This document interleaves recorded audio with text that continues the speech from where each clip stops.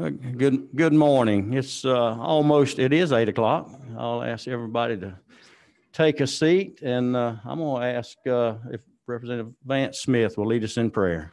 Thank you, Mr. Chairman. If you would, bow your heads.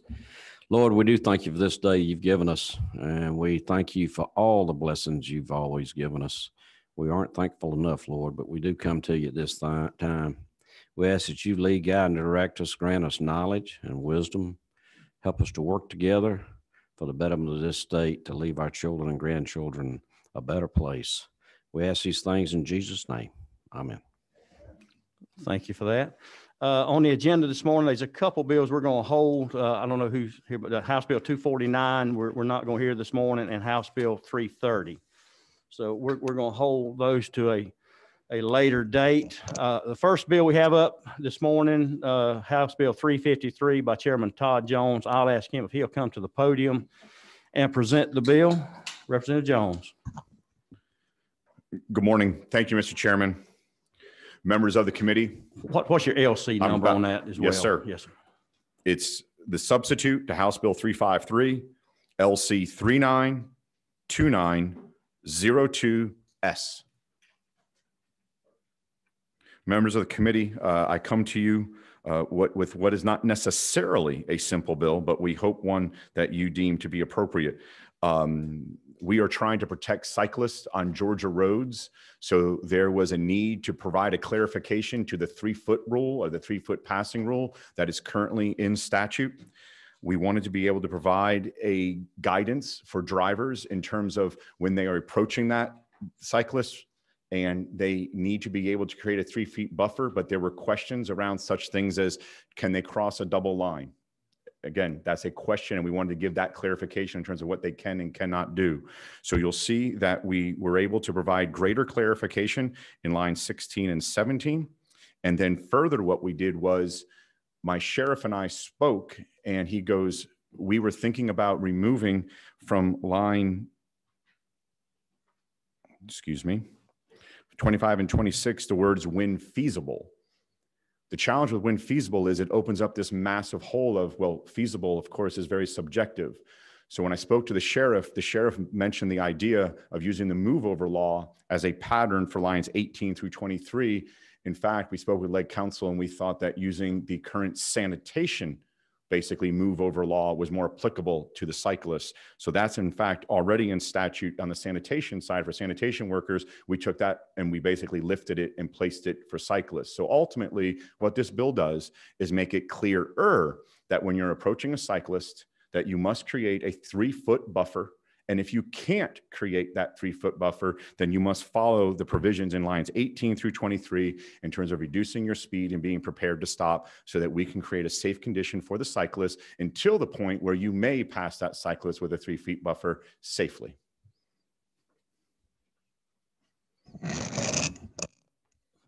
Thank you. We do have a question, number 8. Would that be Representative McLean? And thank you too for bringing this piece of legislation, because I've always thought that something should be taking place. But on line 25, you've got the a fine of $250. I mean, was that just something arbitrary? I mean, I just didn't know if that in code somewhere. Or yeah. Oh, I'm sorry, Representative McLean. Yes, that's in code. And again, we lifted that from the sanitation side and we just placed it in here, basically trying to make a parallel. Thank you. You're welcome. Good bill. And there's some also similar in code with law enforcement as well. So this mirrors that. Yeah, well. Mr. Chairman, this doesn't completely mirror the move over law, but it has a lot of, I'll say, similarities to the move over law that we currently have in PAC for our public safety officials who are on the shoulder. Yes. Did we have anybody sign up that wanted to speak on this measure? I don't think so. Mr. Chairman, there is someone from Zoom who would like to be able to speak. All right.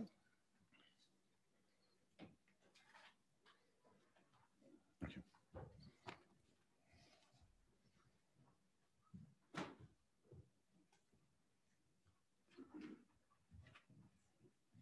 How do we get them to Zoom in?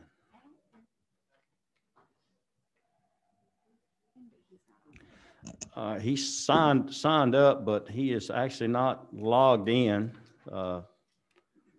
We do have one other question, number 14.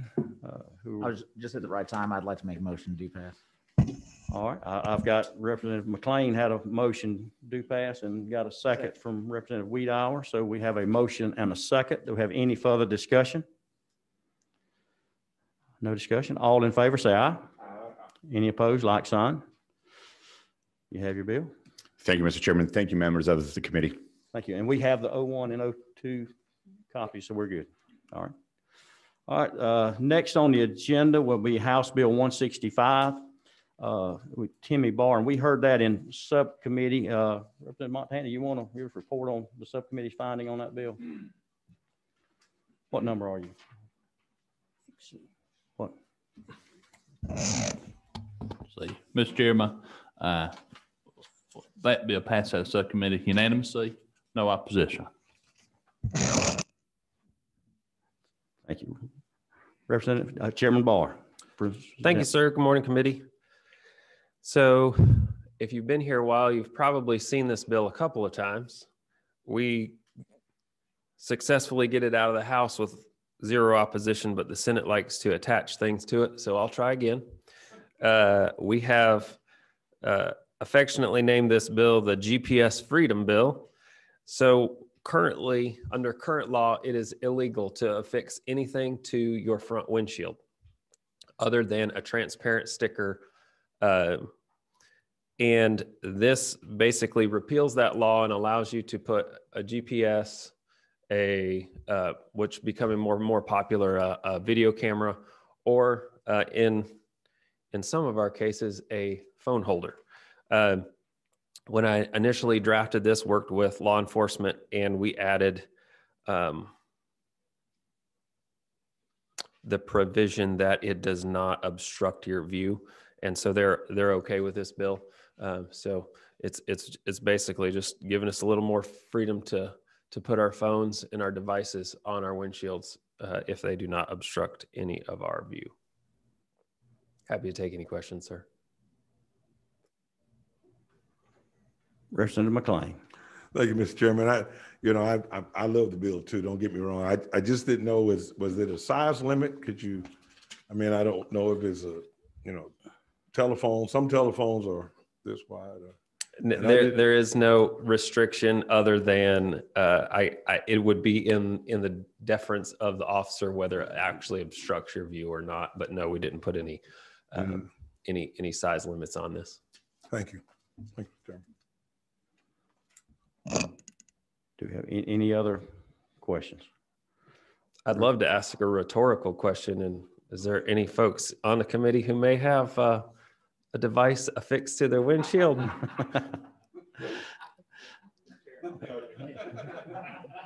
You got my, all right, Representative Wiedauer has a motion do pass. Do we have a second?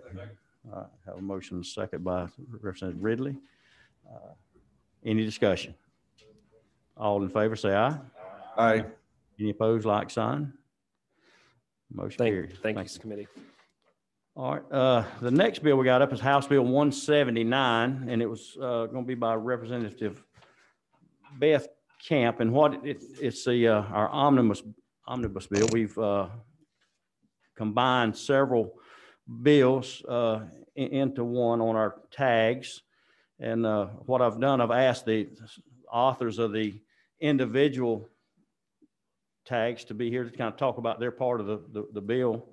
The first part of 179, I believe, is the tax commissioner's part. I'm going to ask Chairman Knight if he will come up. And we passed this part of the bill, I think, standalone bill last year. Is that correct, Chairman Knight? If I remember correctly. So, and that's, I think, line 17 through 30 talks about that. If you'll talk about that part. Very simple bill. As everyone knows, our tax commissioners are elected officers. I want to make sure you know it's not the tax assessors. These are our elected officers, similar to our sheriffs. We've got constitutional elected officers at the local level. They're one of those groups. So basically, they're asking for a specialty tag in which they'll have to renew every year. This part of our bill allows them to either use it on their personal vehicle or a work issued vehicle.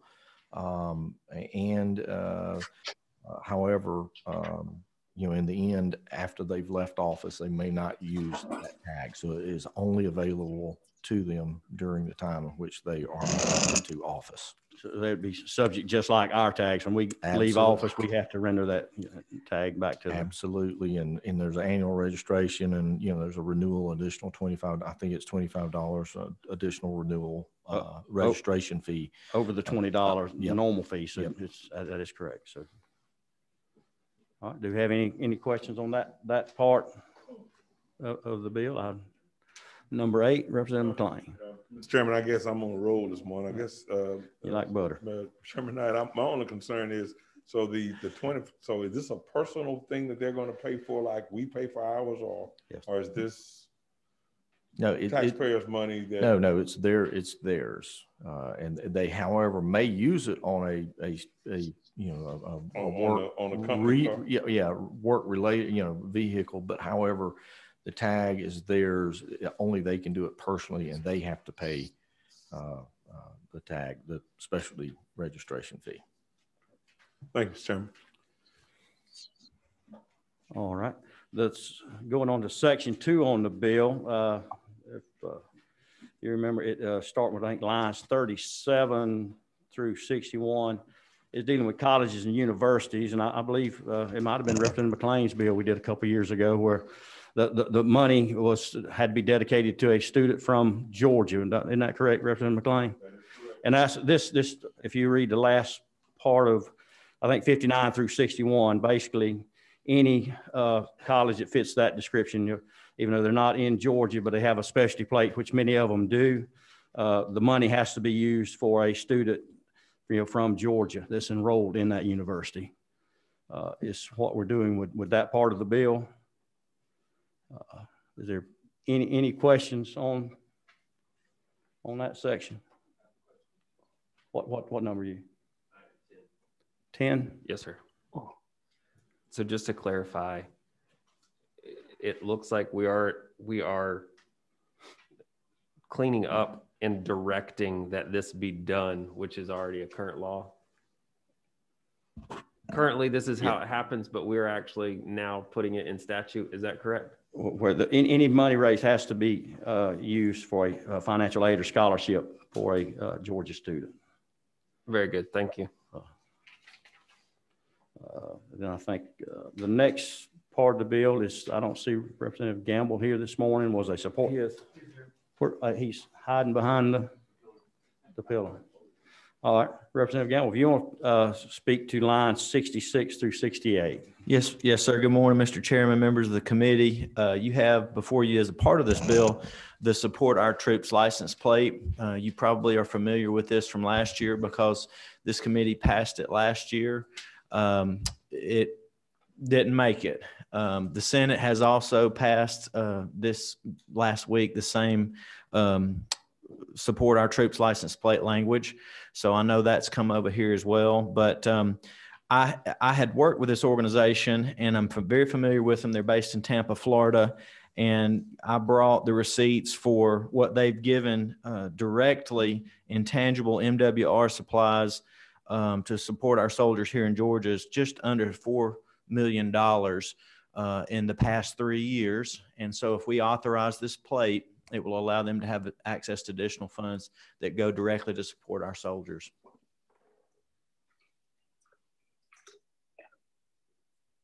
Do we have any questions on that part? All right, not seeing any. Thank you. Thank you. The next part of the bill we're going we get into deals with the breast cancer tag, which we passed last year. If Ms. Durham will come up, since Beth Camp, Representative Camp, will be actually carrying this bill, but she's getting her COVID shots this morning, her vaccine, and could not be here. I'll ask Ms. Durham if she will actually show us what the new design looks like. The same we passed last year for breast cancer that got held up in the Senate. Thank you, Mr. Chairman, members of the committee. I'm Lynn Durham. I'm President and CEO of Georgia Core, the Georgia Center for Oncology Research and Education. And I'm very pleased to bring this back to you. Last year, this committee did approve this redesign of the breast cancer tag, but it didn't go through the Senate because of COVID, everything was going on there. But the breast cancer tag was introduced in 2002, and it was designed with the postage stamp for breast cancer. That is really no longer recognizable to most people. It's been gone for quite a while, and this is much more recognizable. We used to get about $1 million a year that we then gave throughout the states in the form of grants for screenings, prevention, education, and breast cancer. Now we are down to about $350,000 a year. So we really believe this redesign is going to engage people again and ask them to repurchase it. So that is our hope, and I request your approval of that. Thank you very much. Oh, thank you, Mr. Earl. Let me just say the LC number we're working off of, and I failed to mention that earlier, the LC 392891S. And we do have a couple of members online this morning. We've got Representative Prince and Representative Kennard. And Representative Douglas online as well. So glad to have them online with us this morning. The last part of this bill, lines 90 through 92, deals with the Georgia Core. It's an all cancer tag. And I'm going to ask Representative Bazemore. She'll come up and talk about that part of the bill. And that's a rendering of the plate that you see in front of you. Thank you, Chairman and committee, for hearing this bill. And basically, the bill does exactly what it says it does. It's just for all cancer. We have, from my understanding, 4 different cancer license plates, and they're specific to cancer. And this is near and dear to my heart because I think most of you remember in 2018, I let you know that I had colon cancer. So I am a colon cancer survivor. So I couldn't participate in purchasing a license plate because it's not one that takes care of all cancers. So this is what this does, and it will bring in more revenue. And I have the supporters here from CORE also, and they will speak to how the monies are broken out and where it would go. Is there anything else? Any other questions from me? I do not see any questions. If Ms. Durham would like to speak about how the money is divided. Thank you, and I ask for your favorable support. Thank you so much, Representative Bazemore. The funds will go much like with the breast cancer tag. We really will toward those, put those funds towards screening, towards education, and towards treatment. And so as we do with the breast cancer funds, we take those and get proposals from organizations around the state, from our regional cancer coalitions, from Grady Hospital, from other places, get those proposals, and then we give those in the form of grants each year to different organizations around the state. Thank you. We do have we have 2 questions now. Chairman Powell. Proper time, I'd like to be recognized for a motion. All right. Representative McLean. Thank you, Mr. Chairman. I guess my only question that I have is that breast cancer goes to breast cancer research. And now I'm just trying to figure out, since you have one for colon cancer, lung cancer, throat cancer, I mean, how would those funds break out? And I mean, we don't have specifics as far as the amount that would go to each, but what we would do is, again, request proposals from all over the state and ask for them to be in the areas, particularly in our areas of 5 cancers that kill the most Georgians, to be honest, which is lung, colorectal, prostate, breast and cervical, and blood cancers. And so we will ask specifically for proposals in those areas. We don't have everything written out yet, to be honest with you, but we can work with anyone on that as well. But we will request specific proposals for specific types of cancer. Thank you. Thank you, Mr. Chairman.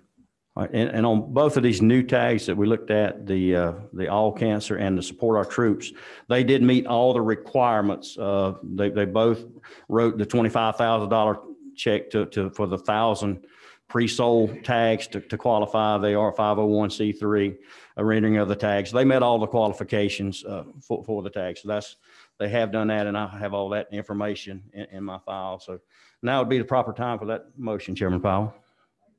I move that we forward House Bill 179 out of this committee with a do pass recommendation by substitute. We have a do pass and multiple seconds. Any discussion? All right, all in favor, say aye. Aye. Any opposed? Thank you very Thank you. much. And is Representative Deloach here this morning? I have not seen. He might have got hung up in traffic if he waited till this morning to come up. So we had a bill on House Bill 338. So he's not here, and we're holding the other two. So unless anybody else had anything for the good of the committee? If not, this meeting is adjourned. Thank you.